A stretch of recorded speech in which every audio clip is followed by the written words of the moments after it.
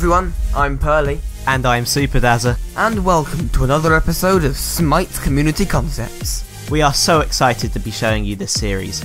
If you haven't heard about it before, you can read about it in the description. We basically showcase the best Smite skin concepts that you guys submit to us. There will also be relevant links down there for you to check us out over at the NomNetwork YouTube channel.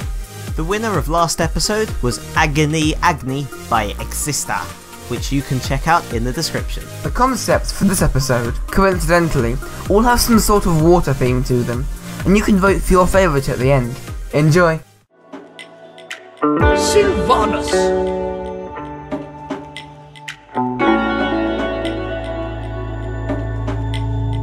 In this concept, Grover would look like an underwater coral reef with an octopus attached to him. Sylvanus would look like a deep sea diver, and the bird that flies around Grover would be a seahorse.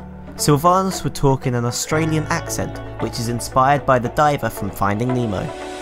For Sylvanus' first ability, Verdant Growth, Grover would throw out a sea anemone. If it hits an enemy, it would wrap around them to root them, and if it doesn't hit an enemy, the anemone would be planted and would grow. At full growth, the AoE would look like a small reef, and the MP5 effect would be a ball of water on allies. For Wisps, his second ability, the Wisps would be replaced by either eels, jellyfish or clownfish.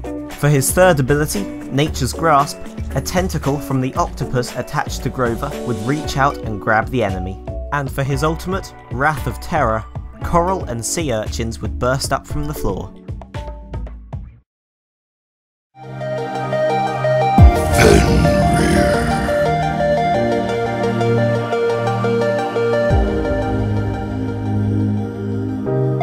As viewers of the series might know, JERAZZ, our artist, makes the art for the concepts that haven't been submitted with any artwork, which means that the artistically challenged, like me, can still showcase their ideas without drawing. Having said that, we do like to show off the artistic talent of the community as well, like with this concept drawn by Duster. Fenrir would be a lifeguard for this skin, surprise surprise. He would wear a short red tank top with lifeguard decals, a rescue whistle, a visor, sunglasses, flotation devices, such as armbands that would replace his runes, and human flip-flops on his hind paws that comically don't fit his feet. He would have a West Coast / Californian accent.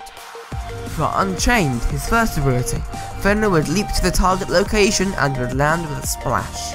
For Fenrir's second ability, Seething Howl, he would bring his rescue whistle to his snout and blow it. Brutalize, his third ability, would have splashing effects for each strike, and his ultimate, Ragnarok, would not change.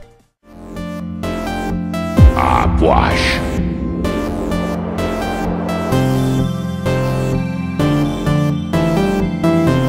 This one is an awesome concept that turns Puch into a drowned pirate corpse.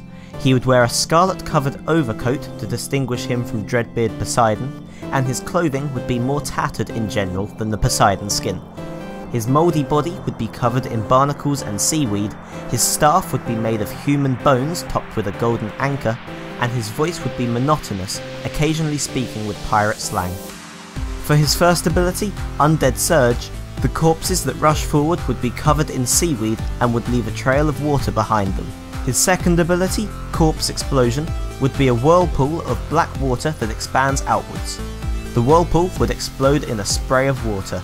For Fleeting Breath, his third ability, he would throw out some sort of voodoo charm that explodes into black water and leaves a corpse where it lands. And his ultimate, Empty the Crypt, would be a ghostly tidal wave of neon green water, with drowned ghosts replacing the usual spirits. Now it's time to pick your favourite. Turn annotations on and click the little eye in the top right corner of the video. From there, you can pick your favourite concept out of the three. The winner will be announced next episode. That's all for this episode, thanks for watching. Everything you need to check us out is on screen, so go do it. We will love you forever. Promise.